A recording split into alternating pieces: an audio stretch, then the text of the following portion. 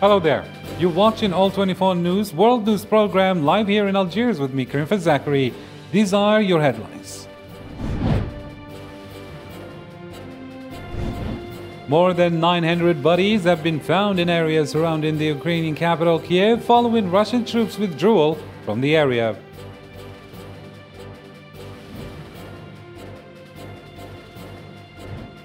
The European Union on Friday denounced the unjustified expulsion of 18 diplomats from its representation in Russia and deplored in a press release a pure measure of retaliation after a similar measure taken by Brussels.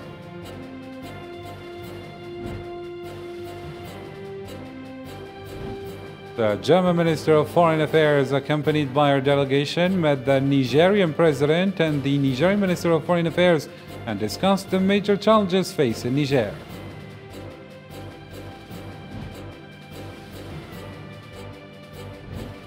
South African President described on Friday the disaster that hit South Africa as a never seen before in the country after the terrible floods which killed nearly 400 people.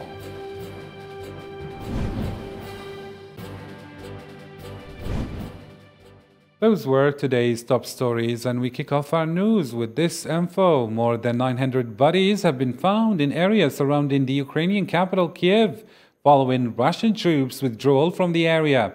On Friday, the police said most people were shot dead and simply executed, adding that at least 350 bodies were found in the town of Bucha alone. Andrei Nebyatov, the head of the capital's regional police force, said the bodies were abandoned in the streets or given temporary burials. He cited police data indicating 95% died from gunshot wounds.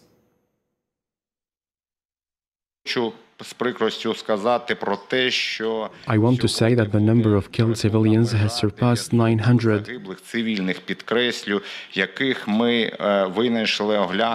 And I emphasize, these are civilians whose bodies we have discovered and handed over for forensic examination. This is more than 900 people currently killed at the hands of the Russian army. I also want to say that Bucha has the most significant number of victims. This suggests that the occupiers, the units that operated in Bucha, were the most brutal. The most victims were found in Bucha, where there are more than 350. A Ukrainian military spokesman said Thursday that the Russian offensive is continuing in the east of Ukraine. Spokesman for the General Staff of the Ukrainian Armed Forces added that the city of Kharkiv remains blockaded and Russian forces are carrying out brutal measures in the Kherson region. Ворог продовжує активні дії на Слобожанському, Донецькому, Південно-Бузькому та Таврійському. The enemy continues to be active in the Slobozansky, Donetsk, Pivdenovsky, and Tavria directions. In the Slobozansky direction, the enemy continue to blockade the city of Kharkiv and carry out artillery shelling. Мета – завдання вогневого ураження підрозділам Збройних сил України. In the Donetsk and Tavria directions, the enemy continues artillery shellings of the settlement of Popasna. The goal is to resume the offensive of Robizny, Nazny, and Novobakhmutivka. The occupiers also tried unsuccessfully to break through the defenses of our troops in the area of the settlement of Novotoshkivsky. Продовжує проводити жорсткі фільтраційні заходи на тимчасово зайнятих територіях Херсонської області. A Russian strike overnight hit a factory in the Kiev region that manufactured missiles that the Ukrainian army says it was used to hit the Russian military ship Moskva. Hossam Barkan has more details.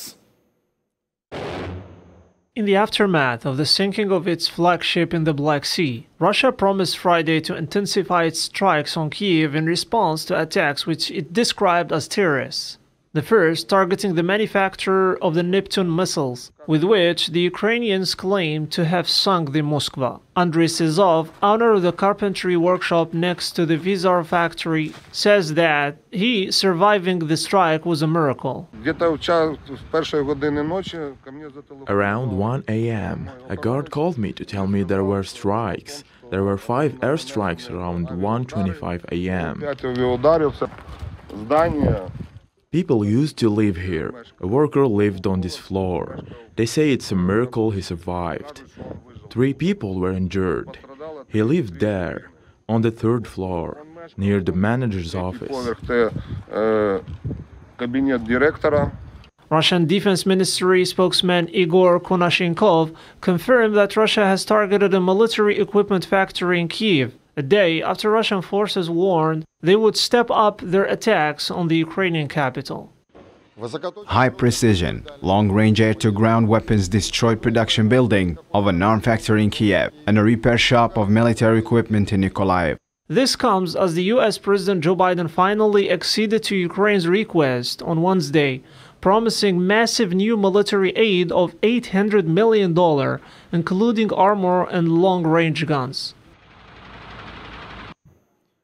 Ukrainian President Volodymyr Zelensky says the war would be much shorter if he received the necessary weapons. Let's listen.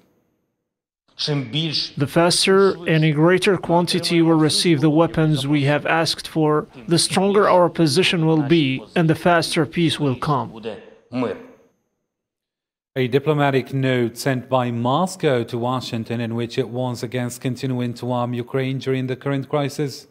Russia sent an official diplomatic note to the United States and NATO regarding shipments of the most sensitive weapons systems, saying that they add fuel to the fire in the conflict.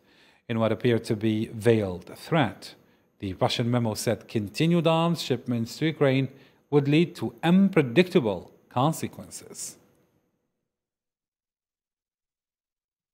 Russia is staging helicopters attack at Ukraine's eastern border and sending new soldiers and artillery into the country to get ready for that fight, as Putin announced an offensive in eastern Ukraine. Ukrainian fighters says they are ready to go all the way to resist.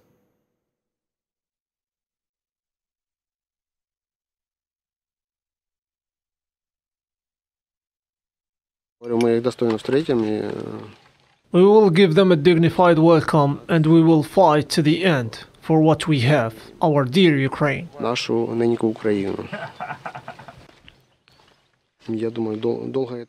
don't think that the war can last long. It won't. Everything has an end. We won't retreat because this is our land.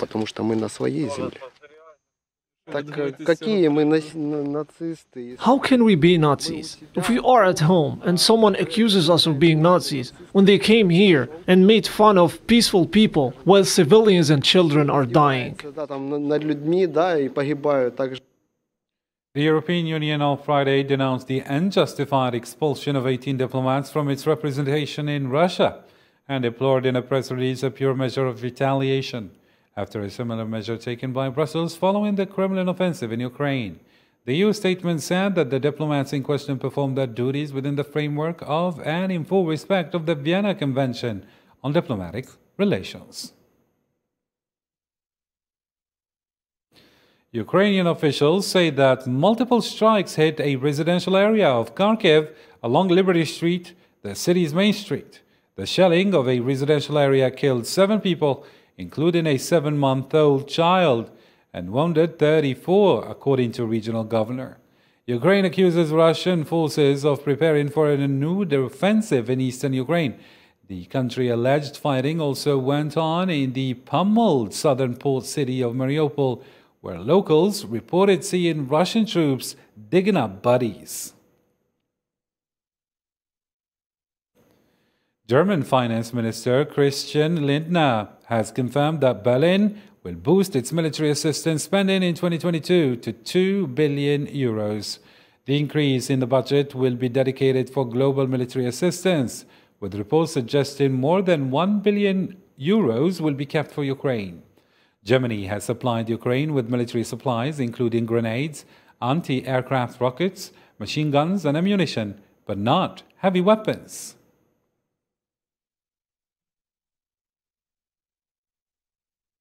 U.S. Senator Lindsey Graham, who has a delegation visiting Taiwan, said China must pay a higher price for supporting Russia's invasion of Ukraine, as Mr. Graham described it. We're going to start making China pay a greater price for what they're doing all over the world. The support for Putin must come with a price. China confirms that the air and maritime exercises conducted by the People's Liberation Army in the East China Sea near Taiwan were a response to the visit of an American delegation led by Senator Lindsey Graham to the island. China strongly opposes any form of official relations between the United States and Taiwan. The U.S. senators should follow the U.S. government's One China policy, respect the principles of One China and the three joint China-U.S. communique, and end official relations between the two sides. The Chinese military decision is a countermeasure to the recent negative actions of the United States and the last visit to Taiwan by U.S. senators.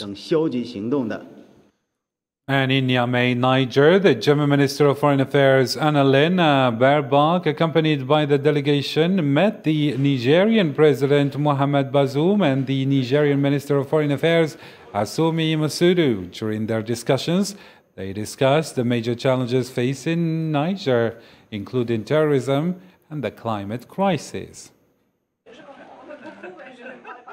We have talked a lot about the cooperation that has existed for many decades between Niger and Germany, and the fact that there is an important cooperation between our two countries.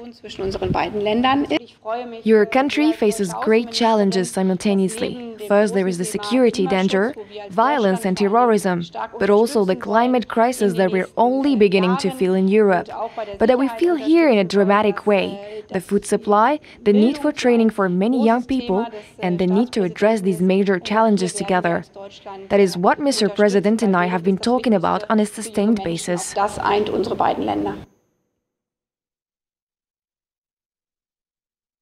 Following public announcements made by the UK and the UN Refugee Agency expressed strong opposition and concerns about the United Kingdom's plan to export its asylum obligations and urged the UK to refrain from transferring asylum seekers and refugees to Rwanda for asylum processing.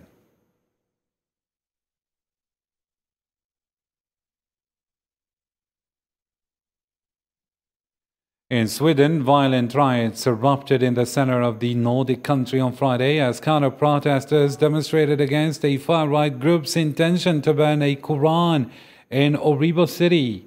Police announced on its website that 4 police cars had been set on fire, and at least 4 police officers and 1 individual had been injured.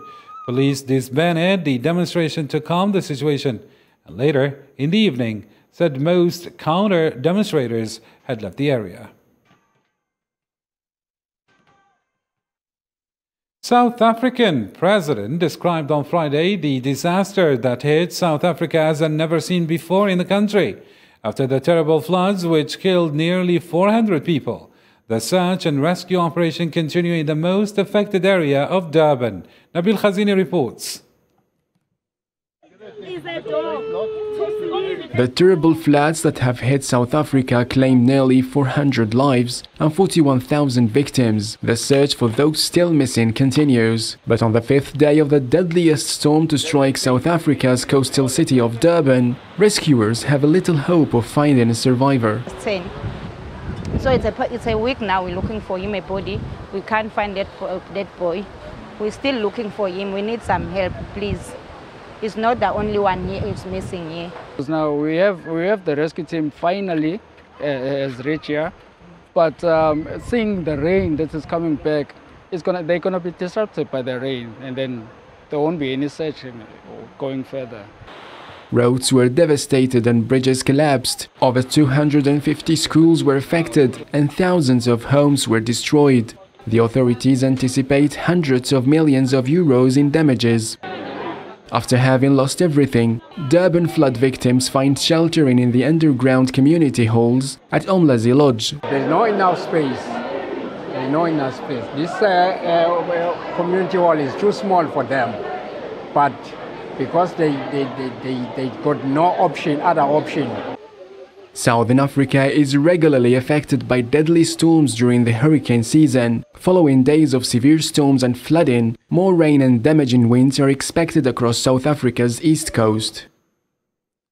President Samia Suluhu Hassan of Tanzania was on a mission to revive the tourism sector in her country and strengthens bilateral ties with the U.S. on Friday. Miriam Zian in the following.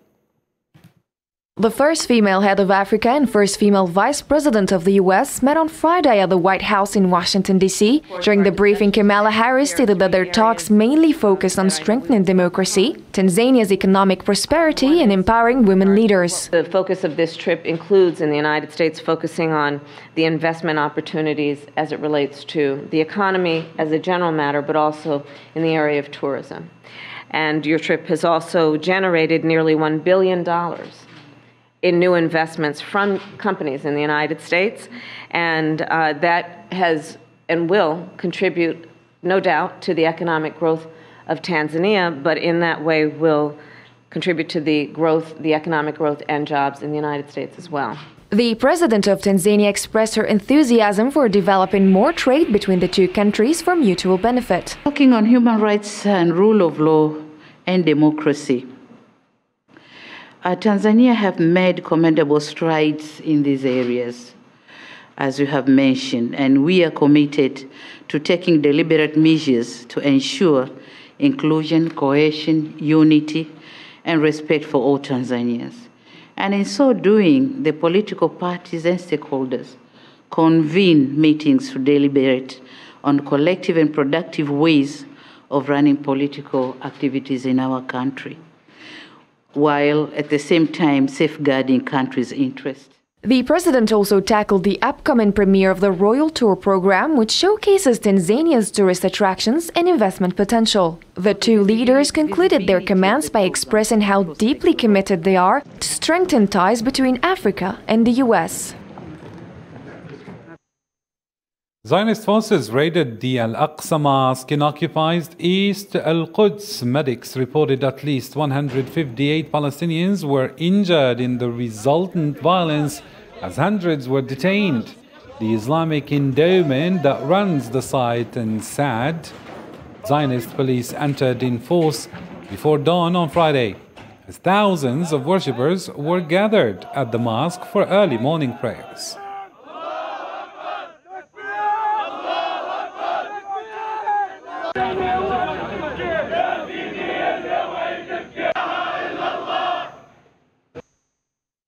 North Korea marked the 110th birthday of late founder Kim Il-sung with fireworks, a procession, and an evening spectacle in Pyongyang's main plaza on Friday. Pyongyang traditionally uses the Day of the Sun festival to show off its latest weapons, but there was no military parade this year.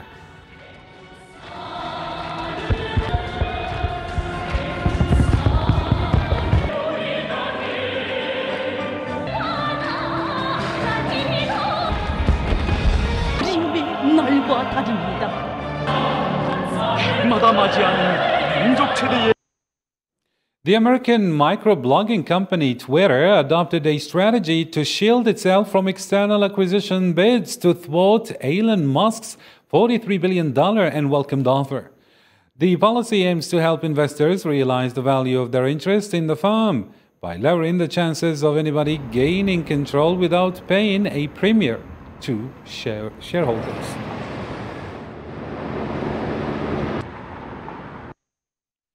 Three Chinese astronauts landed in northern China on Saturday after 183 days in space, state broadcast CCTV said, and in the country's longest crewed space mission to date. The Shenzhou 13 spacecraft is the latest mission in Beijing's drive to become a major space power, rivaling the United States, after landing a rover on Mars and sending probes to the moon.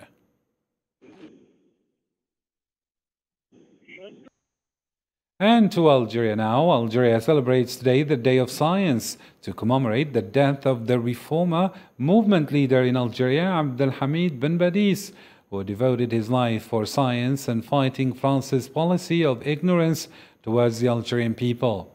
On this occasion, President of the Republic Abdelmajid Tebboune addressed a message to the Algerian people, praising the country's approaches in education.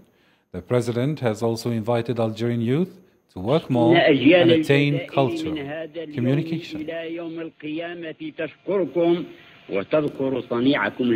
And before we wrap it up, here is a reminder of our top stories. More than 900 bodies have been found in areas surrounding the Ukrainian capital Kiev, following Russian troops' withdrawal from the area.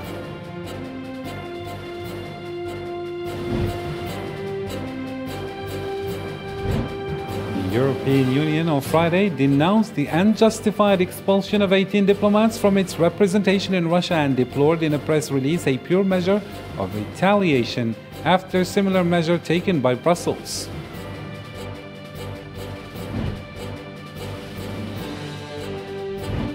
The German Minister of Foreign Affairs, accompanied by a delegation, met the Nigerian President and the Nigerian Minister of Foreign Affairs and discussed the major challenges facing Niger.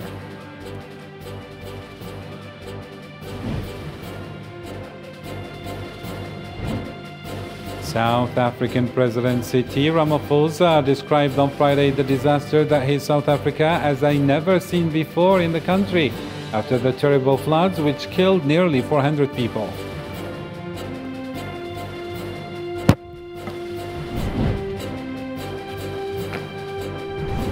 And with this, ladies and gentlemen, our news ends. Thank you for tuning in to our channel, and bye for now.